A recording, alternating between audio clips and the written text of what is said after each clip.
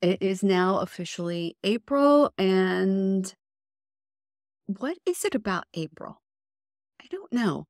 I, this particular year, I feel unsettled, and I don't know why that is. It's typically a rainy season here where I live in Atlanta, and I'm okay with that because it washes the pollen away.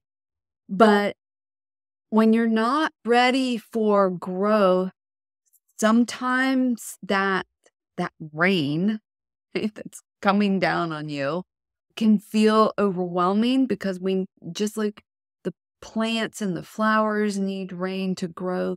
Too much can be too much. I'm working personally through some feelings of fear right now. I will tell you that the only way that I can get through that is not by ignoring them, because absolutely ignoring them does no good. Absolutely none.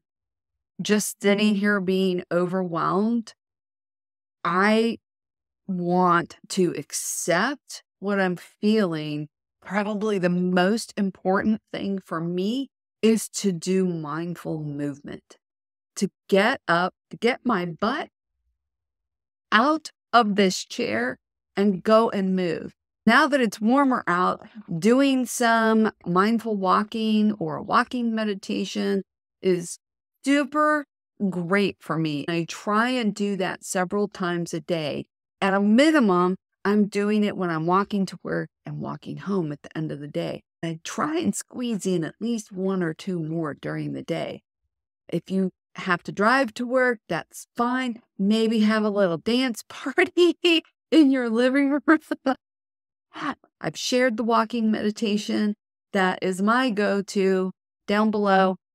I would love to know what your favorite form of mindful movement is, because it could be a lot of things. It could be cycling, it could be yoga or Pilates, or I don't know, or dancing in your living room like nobody's watching. Have a beautiful week.